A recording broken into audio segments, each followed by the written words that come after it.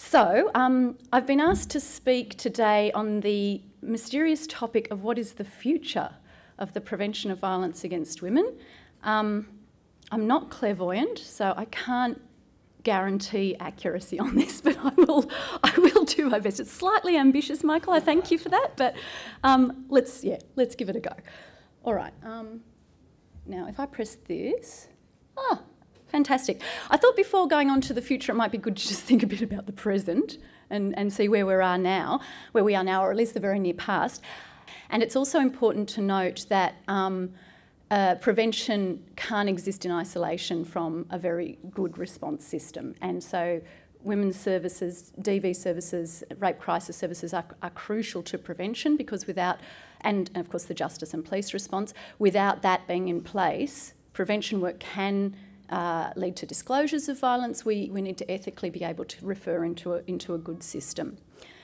But anyway, so just I suppose in the last 10 years, as Sue has very kindly just sort of articulated for us, we've seen the emergence of a lot of evidence and practice and policy on primary prevention. Again, by no means sorted, but we have an emerging evidence base. It was led by, worldwide, it was led by an Australian organisation. Vic Health was the very first in the world to review all of the international evidence on what correlates with higher levels of violence against women, DV, sexual assault, other forms of violence against women. What sort of factors run alongside that? What sort of factors seem to be contributing to that? And they looked at hundreds of studies worldwide and analysed the strengths and weaknesses of these different factors and looked for commonalities. And I'll talk a little bit more about what they found later because I think it's really important. But it was we really have led the way here in Australia with pulling together that evidence. And it's since been reinforced by other reviews, as Michael Flood was saying, lots of reviews lately. WHO, European Commission has done one. UNCSW just in 2013 did one too. We also have a lot of great emerging evidence from this in-depth research and in particular demographics or settings, just like the research that's been presented this morning on working with men and boys. And of course we have learnings from practice and programs on the ground and the evaluations of those programs. So we learn from what works and what doesn't work. But I think what we can safely say about this picture of the evidence is even at that high-level review of the Vic Health, WHO, EC sort of stuff, what we're still looking at is what is effective at the program level. Where we have our strongest evidence is what works at a project level. What works, in a particular intervention, whether it be in a school, with a community group, or so forth. We haven't really started to build the evidence base about what works at a whole of population level. So what works for a policy to actually start bringing down, levels of violence against women nationwide or even across a state. So we really are lacking that sort of evidence, and we need to build it. And we're in a good position to build it here in Australia. In terms of the existing sort of picture, we also, of course, had a lot of evolving practice, and that's been presented. We've seen a lot of that presented this morning. And again, it did come out of a lot of the DV and rape crisis centres started doing this work, whether it was community awareness raising campaigns or work in schools and so forth. And what we sort of are classifying now as the first generation, I suppose, of primary prevention activities is that pure awareness raising. This is what violence looks like. This is the dynamics of it. It's wrong. It's against the law. You shouldn't do it.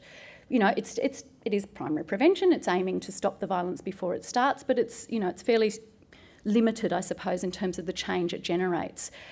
Where we've got to now with this evolving evidence that Sue was presenting is this knowledge that if we really want to create attitudinal, behavioural, practice change, we have to actively address the underlying causes of violence. What's in people's heads, what's going on with power inequality and so forth, and actively challenge and sort of change those underlying causes, whether in a community or in an organisation, rather than simply raise awareness. So it's going a sort of extra mile. Raising awareness is good, but it's really only a first step.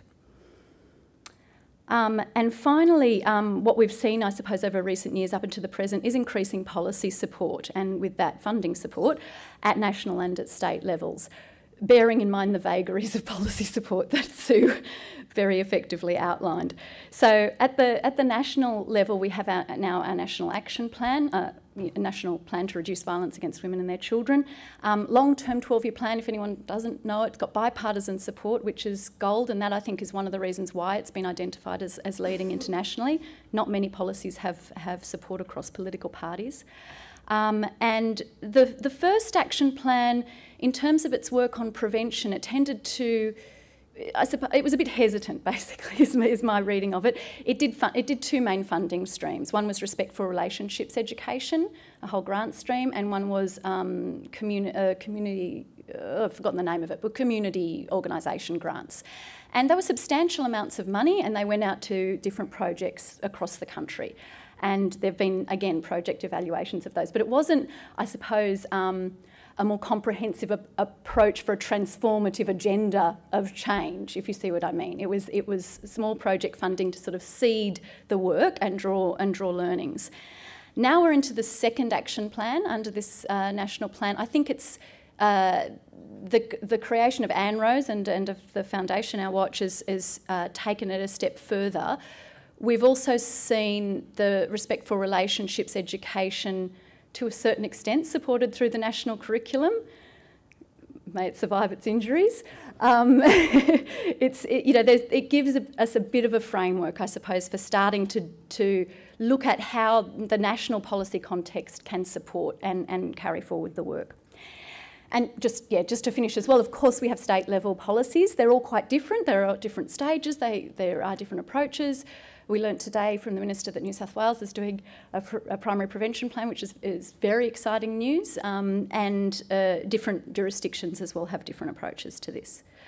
So that's where we are. Okay. What's missing though? I think a lot. I think that in terms of where we want to go, the picture that we've got now then, if you think of what I just described, the practice and the evidence and the funding streams and so forth, we have all of these pockets of great practice, like the programs we heard about this morning, for example. And they exist in all around the country, and some of them have been evaluated well, some not so well, but we get learnings out of them. But there's nothing that sort of brings them all together. There's nothing that, there's certainly no attempt to evaluate across the spectrum to see what is working, what isn't working at that sort of level. And there's no sort of sense of how we all pull in the same direction, if you see what I mean, and don't do this sort of ad hoc approach, but actually have a sort of more comprehensive plan for achieving change. And I suppose that our jurisdictional context, our federal system means, of course, we have all of these different policy environments that we're working in. So what is missing is, I think, above all, this national approach that coordinates activity among all of the stakeholders, and that's government at every level. Local government's very important to prevention too, I haven't mentioned them yet.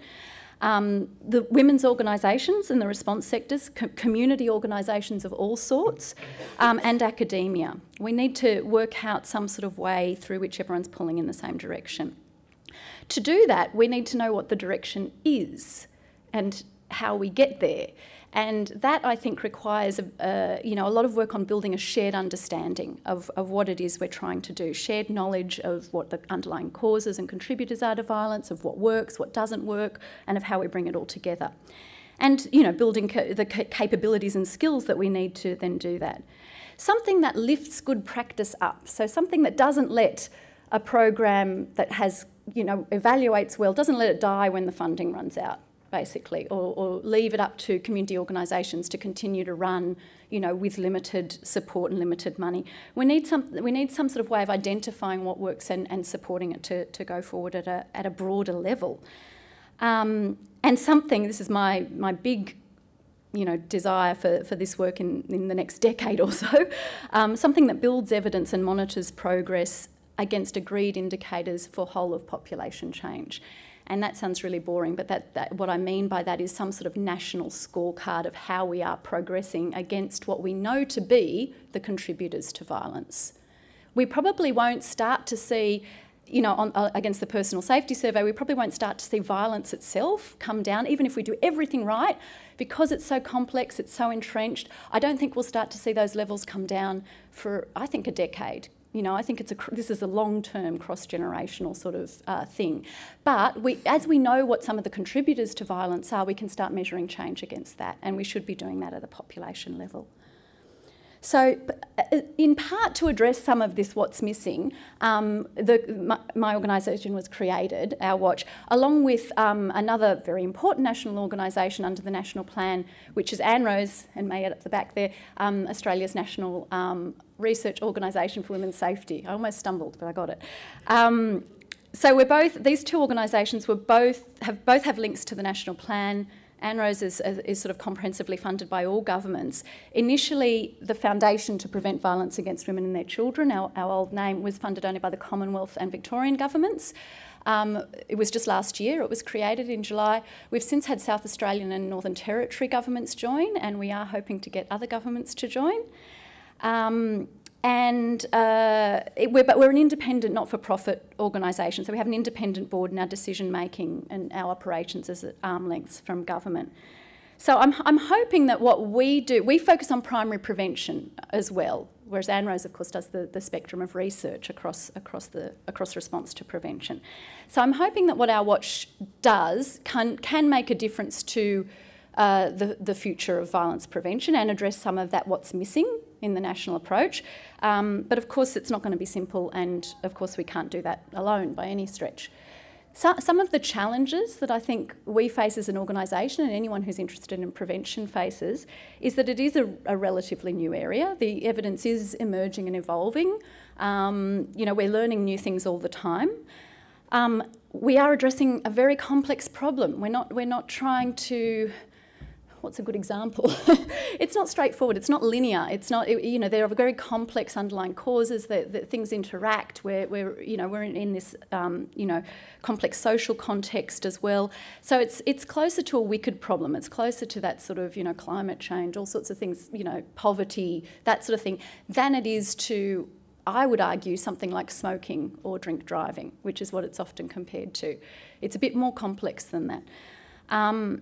It is challenging very deeply held attitudes, particularly those around gender, that people really don't like to talk about and don't like to face. And whenever you do use, as Sue said, the F word, feminism, God help you, I mean, let alone gender, you'd see on anything on social media, the backlash is immediate. The backlash is, you know, in some ways, I think, getting worse now around this work with the 1 in 3 sort of movement of what about the men? It's, you know, it's really unfair, all of that sort of stuff. And I would argue that in some ways that, as hard as it is, you could see that as a good sign. In some ways you could think this is starting to bite. It's really starting to hit home. People are actually starting to think what I'm supposed to change. And that's what's, you know, where the sort of rubber hits the road. We did our strategic plan through this sort of big consultation process. We adopted the same vision as the national plan because it's a good one. An Australia where women and children live free from all forms of violence. That's where we want to get to eventually.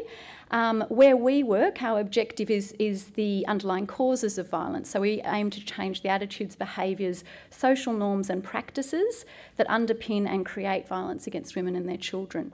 And I just want to say, Michael Flood had a go at us earlier, said we only talked about attitudes. We don't. It's attitudes, behaviours, social norms and practices, and that's everywhere. And I'm cross with Michael. And he ran away. And I didn't get to tell him. Of course, it is possible one of our communications documents got out that I didn't proofread, and it did have just attitudes on it, but we do address all of them. So also, yeah, obviously the point down the bottom is very important. We're not the only ones doing this work. Lots of other people are involved in doing this work already.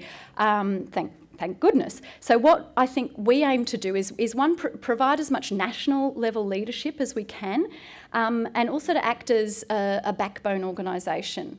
We got that terminology from anyone who's familiar with the collective impact idea, that you have, you know, where you have a lot of organisations working on a complex problem together. It's important to have some sort of backbone, somebody that's sort of carrying the evidence, the monitoring and the advocacy for it. And so that's how we see our role. Not as doing it alone, but providing that support for others as well. obviously we're working, one of the ways in which we work is from an evidence base. Just to clarify, it's addressing the attitudes, behaviours, social norms and institutional practices. We do want to go to underlying causes. It's very important from what the evidence tells us that we don't just do a stand-up violence is bad. We think everyone sort of knows violence is bad, and most people will say no to violence. Obviously not everyone, but it's that message we don't think is what primary prevention is about. We think we have to go deeper and look at what are the underlying attitudes and social norms that are driving that. And we know from the evidence internationally and here that I think you can sort of get it into two categories. One is the structural power differentials between people, and particularly between men and women, so unequal economic, social and political power. Some of you might have seen that graph from the UN that matches countries on their levels of gender equity and levels of violence against women. And there's this direct correlation. Basically, in countries with higher levels of gender inequality, in education, in political power, economically and so forth, high levels of violence against women directly. And as the equality improves, violence against women goes down. It is true also down to the relationship level. Relationships where men hold the decision-making power, where men are seen as the ones that should be the breadwinners, should be the dominant ones in the relationship, where women have relatively lower economic power. Those are the relationships that the research shows are more likely to have domestic violence in them, where the man is more likely to perpetrate violence. So that power differential is important, and I'm going to give some caveats to this in a minute. The other important thing that is, I suppose, a contributor to violence, as proven in the international evidence, is the stuff in people's heads that Michael Flood talked about. So it's attitudes, social norms. It's a bit more than that as well. It could even be learned and modelled behaviours. It could be, the way people think they should behave because that's the way they think other people behave, or what they think other people think they should do. And particularly these around rigid adherence to gender roles and stereotypes is, again, on the international evidence, one of the largest contributors. Also, as a very big contributor, though, is violence itself as a means of solving disputes or asserting dominance, particularly male dominance. So I suppose I did want to sort of unpick that a little bit and say that's sort of what the international evidence picture is showing us. I think we have more to learn, though, on what the intersections are between these factors and other contributing factors to discrimination and disadvantage. And Eka was talking this morning about trauma, about the impact of colonisation, intergenerational trauma and so forth on Indigenous communities particularly. We should think about disadvantage and discrimination on the basis of ethnicity, on the basis of disability, on the basis of sexual identity. How do all of these things interact with and influence gender discrimination and unequal power on the basis of gender, and what impact does that have on violence, in particular violence against women? I think there's probably more work to do, and it's probably going to be different in different countries. We've been talking about reviews of international evidence, but that's probably going to be a bit more specific to particular national contexts and even smaller contexts. I could talk about this stuff all day, but anyway, I think there's more to do. There's also these other factors, alcohol and drug abuse, childhood experiences of violence, socioeconomic disadvantage, that have been shown to contribute as well to levels of violence against women. But my understanding of the evidence is that those things, it's complex, but to put it simply, that those things only come into play when you have these other determinants as well.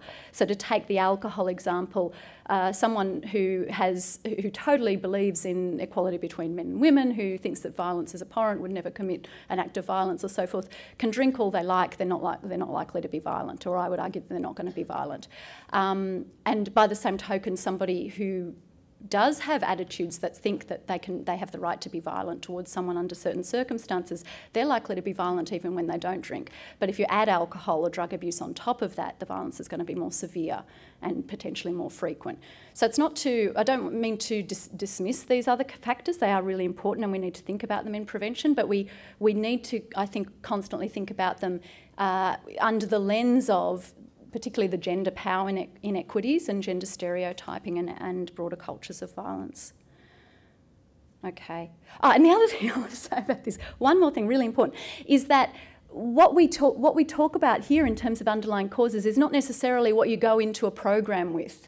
You know, when you do the work, I'm sure with the NRL or you know, any sort of work directly. I've talked to Scott a lot about your work in YMCA with workplaces. It's the messaging that you use at the individual level when you're doing prevention practice has to go to where people are. So I don't think it works to go in and say it's all about unequal power and it has to be this. Eventually you might want to get there, and you might have to get there if you're going to make a difference. But the messaging that is used has to, I suppose, bring people along. Is not always going to be the same as the messaging that's at a high policy level. All right, I'll definitely stop now. You've seen that a million times. I'll go on. Okay, so our watch, just to finish up, we decided then under our strategic plan that the ways in which we could work most effectively were these 4 work areas over the next 5 years at any rate. First one, lead a sustained and constructive public conversation. That's particularly about how we get involved in the media, how we work with the media as partners. We want to train journalists, we've got reporting guidelines, we want to do media awards, all sorts of things like that, but also how we write articles in the media, and we try and contribute to a more informed and robust public conversation on this. Number 2, design and deliver innovative programs that engage and educate individuals in the community. This is this could be interpreted as a lot of things, but it's mostly about getting to social marketing. Something we'd really like to do is take on some of those strategies that we have seen used in, say, road safety, the TAC ads, that sort of thing, in smoking and so forth, and think about large-scale communications campaigns that reach people and make them think about attitudes and behaviour. Number 3, enable organisations, networks and communities to effect change. That's about how we could support some of the programmatic work. We don't think that we're going to be delivering programs because there's a lot of people already doing that, but there might be ways in which we can support good programs and work out a way to provide resources that are going to lift them up and enable other organisations or community groups or whatever to do those programs and do best practice work. And 4, influence public policy systems and institutions. So that's how we advocate and provide support to the policy level and the institutional level. All right, I'm going to flick through. I won't explain this diagram. I love a diagram. I did this. This is simply to show, this is to show how we will, it's a complex problem. It says up the top, we've got to work with other people. We'll implement a multifaceted program with mutually reinforcing activities, which is that public health sort of methodology. We work through those 4 areas that I just described. And I think the most important thing is those 2 circles down the bottom, which I doubt you can read, is to describe how we want to work across the whole population, and primary prevention is about addressing the whole population. But within that, we need tailored approaches to particular groups of people that are going to address particular contexts and particular complex underlying causes and dynamics. So that would be in partnership with Aboriginal and Torres Strait Islander communities, culturally and linguistically diverse communities, and women with disabilities as the sort of priority groups in the first instance, but tailored approaches are necessary across the board. And the second intersecting circle is that we need specific initiatives for different age groups and adapted to different demographics. Obviously something that's going to work with a 14-year-old boy isn't going to be the same thing as it works, at a whole of population level for the adult population. Okay, I'm nearly finished. This is the third last slide. We launched our new name and website and strategic plan and all those things at the side there on the 5th of September this year. So if you want to go to our website, that's it. We've got some documents on it. We've got a theory of change, which we're calling an emerging theory of change because we think it's not something that's nailed down yet. And it's got a statement of our priorities over the first year as well.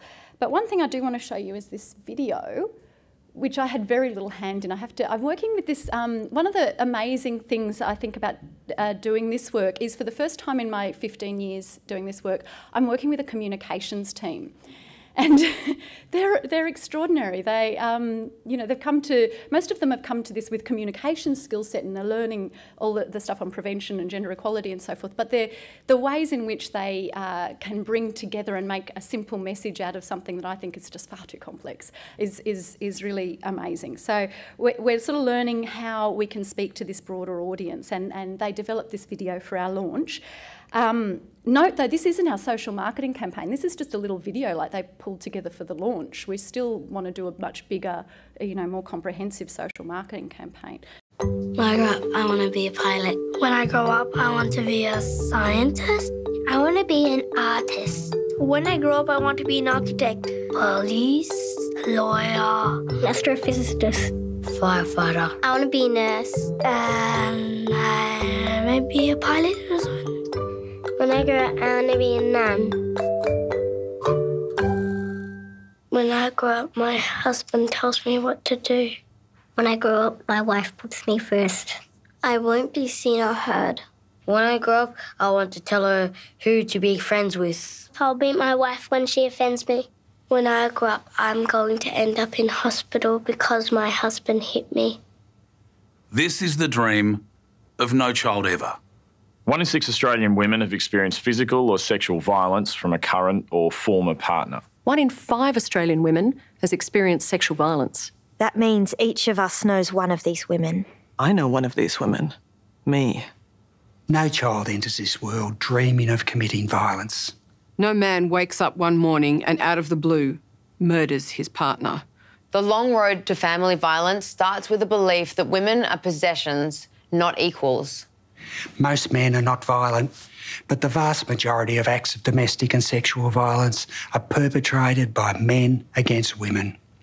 Our beliefs about the way boys and girls, women and men are supposed to act are formed in childhood. Around the world, gender stereotypes and unequal power between men and women are the most important underlying causes of family violence. We can stop this before it starts. By saying no to attitudes, stereotypes and behaviours that support gender inequality and violence. We can help boys create more positive and healthier ways of being men. We've come a long way since the 70s. Violence against women is on the national political agenda, and there's great work going on in our communities. But still, 1 woman is killed nearly every week by a male partner or ex-partner. The murder of children usually occurs in the context of family violence. Extreme violence often occurs when the woman tries to leave the relationship. And those who don't leave live with countless acts of violence every day. This can't happen. Not on our watch. Not on our watch. Not on our watch. Our watch will challenge the attitudes, behaviours, social norms and practices that underpin and create violence against women and their children. We will engage the community, educate, raise public awareness. And keep violence against women and their children on the national agenda. Until life is better for all. You can help us. It's the responsibility of all of us. Challenge stereotypes. Call out sexist attitudes. Speak out if you hear excuses for violence or victim blaming. Spread the word that violence is never an option or a solution. And there is no excuse. Acknowledge respect and equality when you see it. Celebrate our role models. It's up to you. It's up to me. It's up to us. Because we can create this world. When I grow up, I want to be proud of who I am. I want to be friends with everybody. When I grow up, I want to change the world. When I grow up, I want to be me. I want to be me. I want to be me. I want to be a superhero. When I grow up, I want everyone to be happy. We deserve to be equal. When I grow up, I want to be safe. I want to be safe. When I grow up, I want to be safe. Together we can work to end violence against women and children. It is time to stand up, to speak out, to take action on our watch. It's time to act on our watch.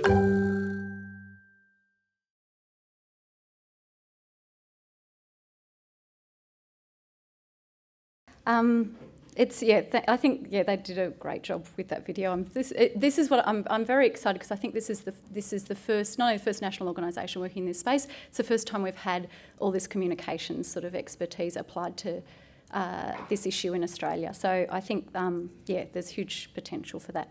I just want to note as well, and I should note that the children, of course, were very well supported to do that very difficult role. They had all counselling support and so forth. They're very experienced actors already at their young age. And yeah, they were provided with all appropriate supports. Okay, how am I going for time now? I'm out of time. It's over. All right. Can I take a minute just to finish? And then, all right. Okay.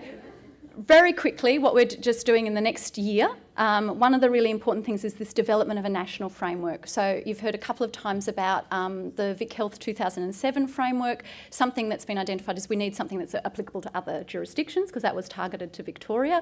We need to, what works in Victoria is not going to work in WA or NT, for example. We need to lift that up. We also need to drill down into a lot of new areas. The picture has changed considerably since 2007. Things have moved on. We have more evidence. We can really start drilling down into some of the gap areas, for example. I think intersectionality is one of those. And the other thing is looking at what's worked in other areas of, dare I say, engineered social change, like HIV/AIDS prevention, like the road safety initiatives, the smoking and so forth. I think we could sort of learn a little from those. And yeah, and particularly also the interactions with what do we mean by prevention of violence against women and their children. Now we're doing the and their children bit. What does that mean? I talked a little already of our priorities. Media work is very important.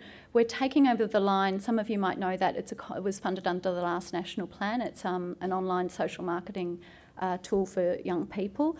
We're looking at doing a big community education program next year, and we're also running a lot of pilot projects, one in schools, one in hospitals at the moment, and at the moment also one in culturally and linguistically diverse communities in Victoria, that one is, with a view to thinking what's transferable about these programs. We don't want to just do them and then go. We want to really think about how do we transfer it, systematise it, embed it, particularly the schools one. We can't do it alone. I've said that a lot. I think that what's still lacking in Australia is this sort of architecture for prevention, almost like an infrastructure for prevention. So we do need whole of government support, and that's all governments from Commonwealth, state, territory, down to the local level, and in different departments. Those of us who work in or have worked in women's policy units know it's a big hard slog to run it on usually 3 staff or whatever. We need education departments to be involved, health departments, justice, police and so forth to all be involved. Leaders are obviously very important, and again across our key sectors like education, sporting organisations, and in population groups like Aboriginal male leaders are very important, and in core communities. Shared frameworks and standards I've talked about. Workforce development sounds very dull, but if you could do one thing, I reckon that to invest in right now, invest in building people's capacity to understand the drivers of violence and the strategies to prevent it. In pre-service training, in all sorts of, like for teachers, for journalists, for community workers, and in-service training, build that capacity, and those people will run, like those people will do prevention. I think that's something that's really missing. Practice support and knowledge sharing, so we don't have somebody learning something in the Northern Territory that isn't shared in New South Wales, for example. And data collection and monitoring, so we can start measuring progress at the whole of population level. Stop just measuring it for participants in our programs, which is important, but lift it up and start thinking, how do we actually start bringing down levels of violence at that population level? So at -2 minutes or -3 minutes, I'll stop there. Thank you.